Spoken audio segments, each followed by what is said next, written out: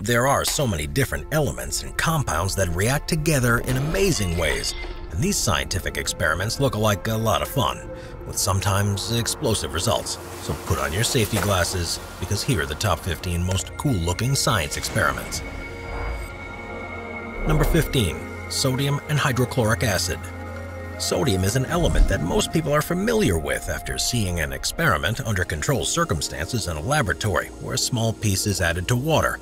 It's a violent reaction that can on occasion end with an explosion, but this isn't the most volatile that the soft metal can be. It's likely you haven't seen this experiment in school, because this is what happens when you add sodium to another dangerous substance, concentrated hydrochloric acid. In fact, sodium reacts vigorously with any halogen acid, such as this one, and immediately begins to give off huge amounts of heat.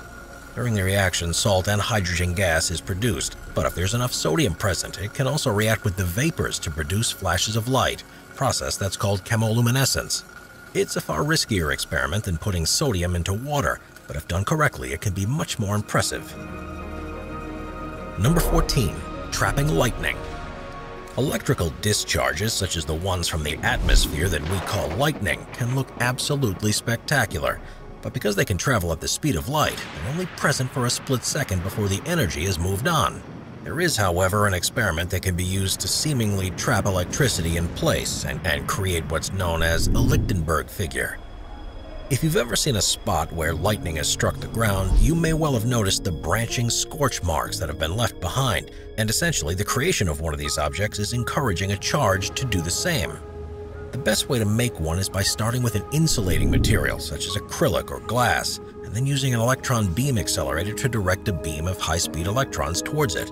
They'll easily pass through the first part of the object, but will begin to rapidly decelerate as they collide with the molecules inside of it. Momentarily, the electrons become trapped, and as more enter the object, the amount of trapped charges continue to build until the effective charge is many millions of volts. At this point, the electric stress will exceed the resistance of the plastic or acrylic and will cause some parts to become conductive, which is a process known as dielectric breakdown. This leads to the formation of branch-like structures, which allow the electrons to escape in a flash, and the electric sparks that are generated leave further branched patterns behind. Number 13. Bleeding iron. We usually think of iron as being a relatively stable substance, albeit one that can rust, and that's why it's often used for construction and other purposes where its relative inertness is a desirable trait. If you expose it to certain chemicals, however, it can behave in an unexpected way and reacts much faster than you would think, considering it normally takes a long time for it to rust in the presence of water. Known as the bleeding iron experiment, you begin with a 3% hydrogen peroxide solution and then add a quantity of ammonium thiocyanate and a few drops of concentrated hydrochloric acid.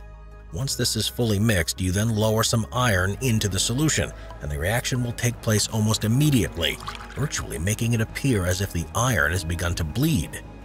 What's actually happening is that at first, the outer layers of the iron are dissolving in the hydrochloric acid, which forms iron chloride.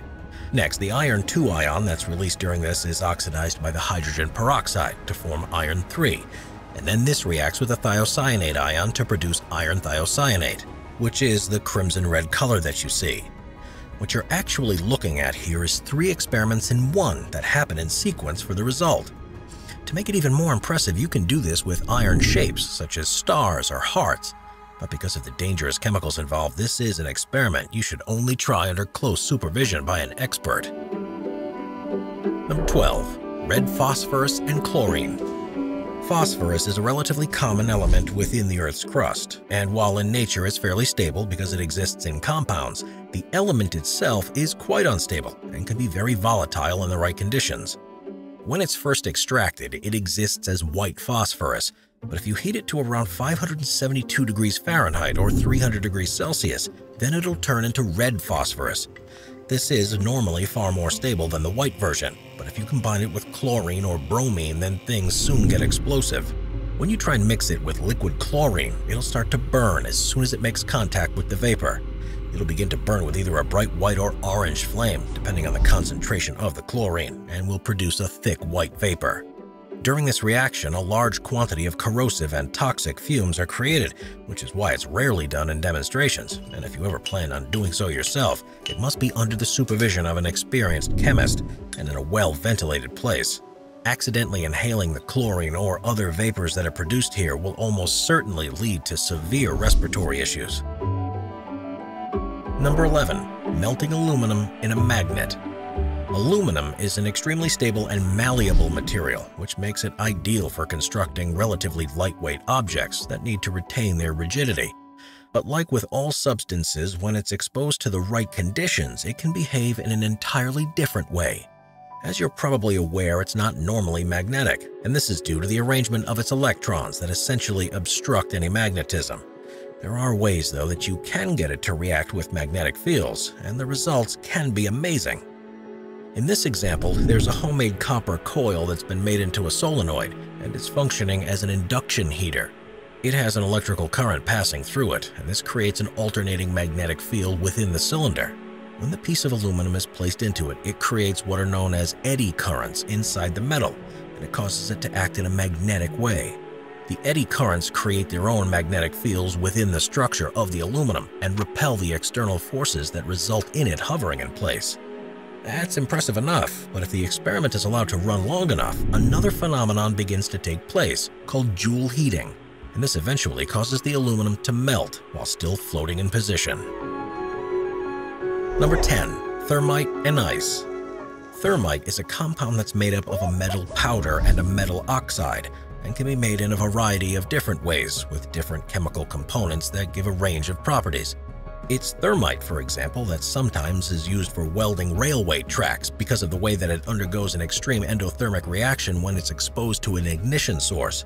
While most thermites aren't explosive as such, they will produce huge amounts of heat. This reaction can be triggered by the most unlikely of sources. Mixing it with water can cause a steam explosion, and the same is true if it's exposed to ice. In the experiment, thermite is placed in a metal can on top of ice, and it's lit with an igniter.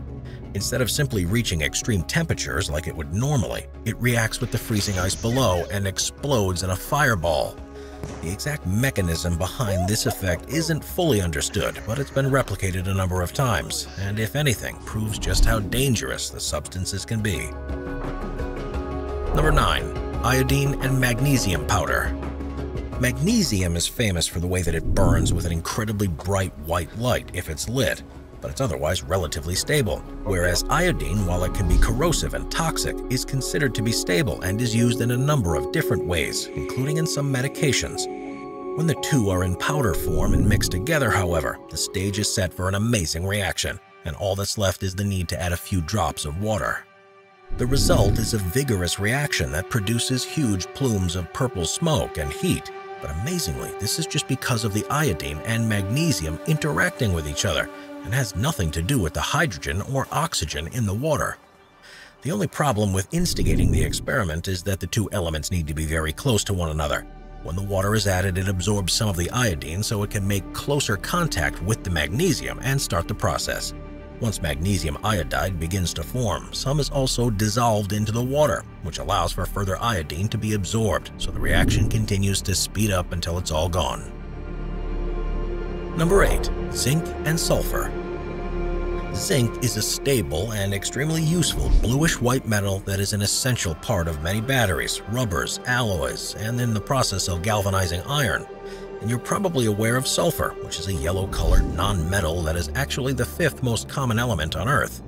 On their own, each may seem unassuming, but the fact that they both react so well with other elements means that they're virtually an ideal partnership. The two can be mixed relatively safely, but once a heat source is applied to them, things become far more exciting. The reaction taking place here is the creation of zinc sulfide, but in the process of this huge amount of gas, heat, and colorful light is also produced along with small quantities of zinc oxide and sulfur dioxide. These gases are potentially dangerous if anyone were to breathe them in, but the important thing about this reaction is how quickly it takes place and the force at which the gas is released. It can be used as a basic type of rocket fuel and is often a preferred method by rocket enthusiasts for test flights of small launch vehicles. Number 7. The Supercooled Levitating Magnet. If you've ever tried to balance a magnet in the air above a metallic object, you'll know that it's virtually impossible to find a place where it will stay, let alone be able to touch it or spin it afterwards.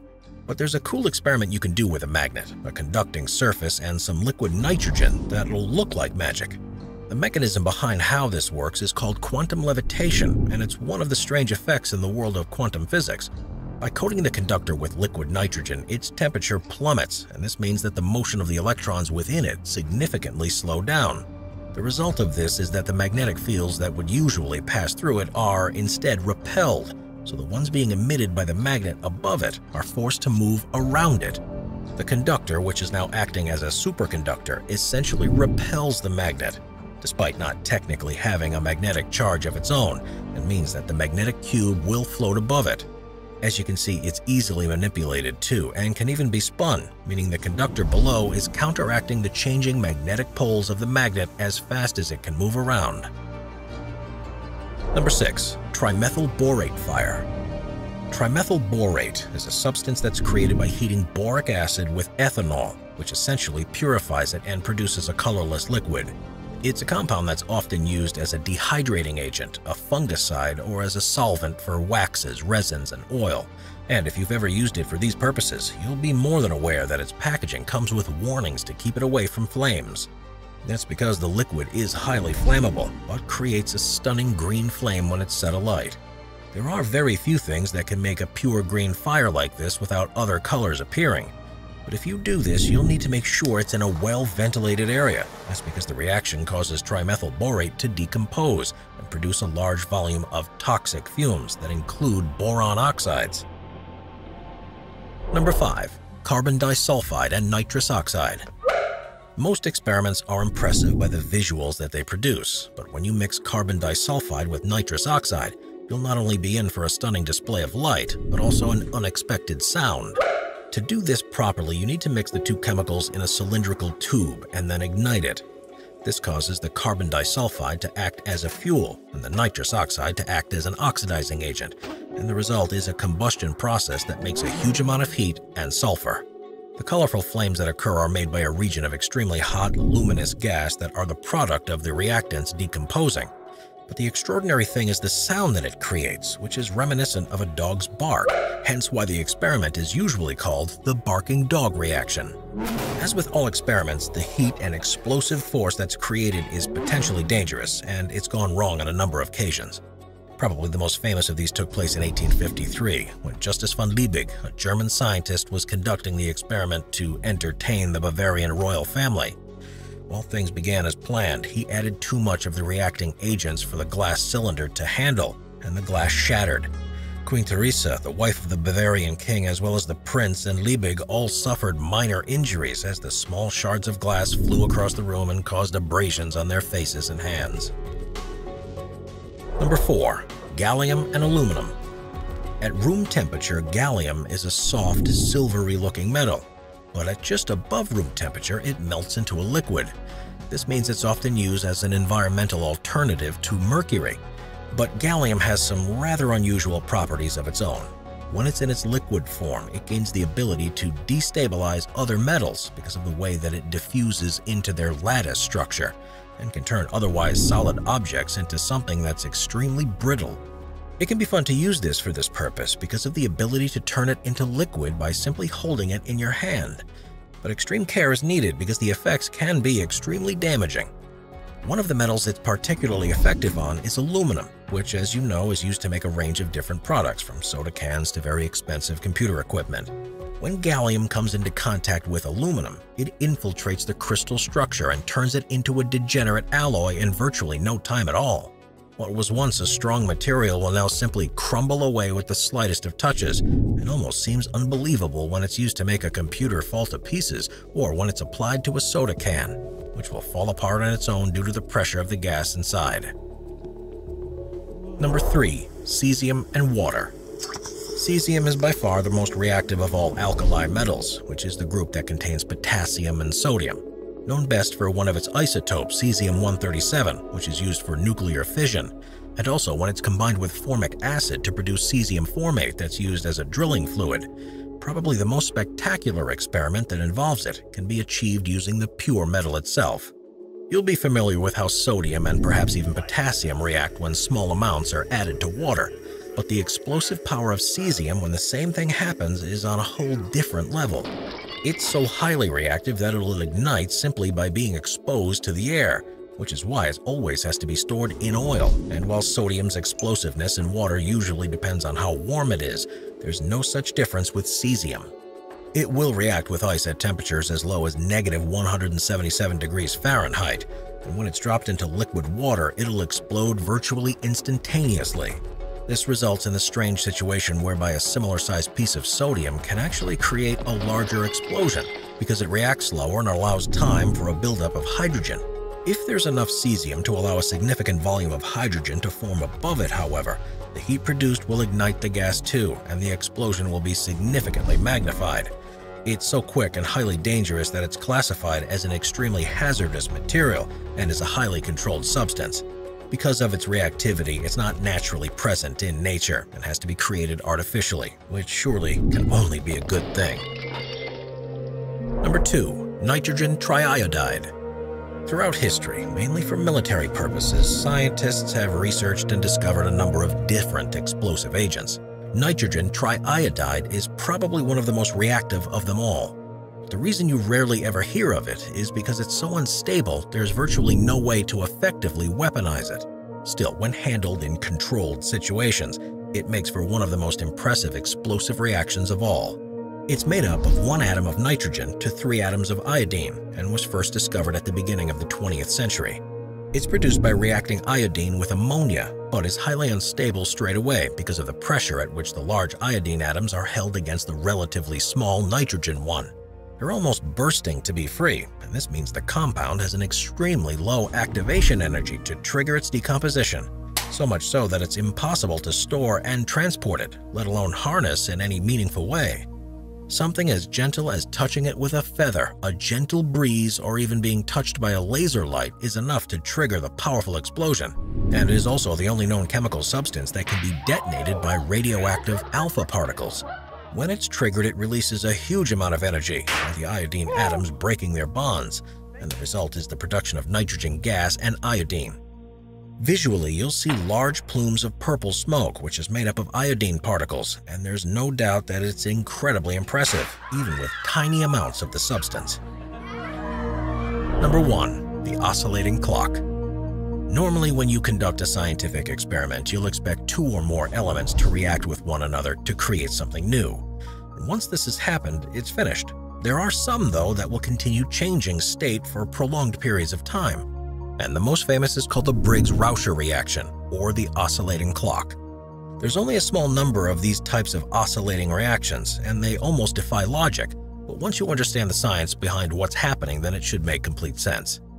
You begin with a solution that's made up of hydrogen peroxide and iodate, a catalyst like manganese, an unreactive acid such as sulfuric acid, an organic compound that will react with the iodine like malonic acid, and some starch to indicate the presence of iodine. To begin with, this mixture will be clear, but it will begin to slowly turn to an amber color and then will suddenly turn dark blue. Soon this color will fade and it will become see-through once more, before repeating the cycle as many as 10 times before finally settling as a dark blue. It's known as an oscillating reaction because it keeps changing states and reverting back to how it started, and this has all to do with the complex ways in which each of the chemicals are interacting. There are 2 main reactions that are taking place. The first is the way that the malonic acid consumes the free iodine and produces an iodide ion. And the second, which is the way the manganese and free radicals convert the hydrogen peroxide and iodate into free iodine and oxygen. The second process can only happen in low concentrations of iodide, however, which means that when it begins, the liquid starts to turn amber in color. But once the concentration is high enough, it'll stop, and the first process turns the free iodine into an iodide ion, which is when the liquid turns blue.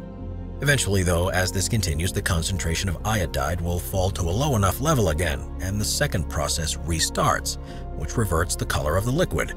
The oscillations only stop in the end once the consumable elements have all been used up, and if you were to continue refilling these, the color changes would keep on happening indefinitely. Watch our binge-watching playlist if you'd like to watch all of our most popular top 15 videos. Grab a drink, grab a snack, and get ready to binge.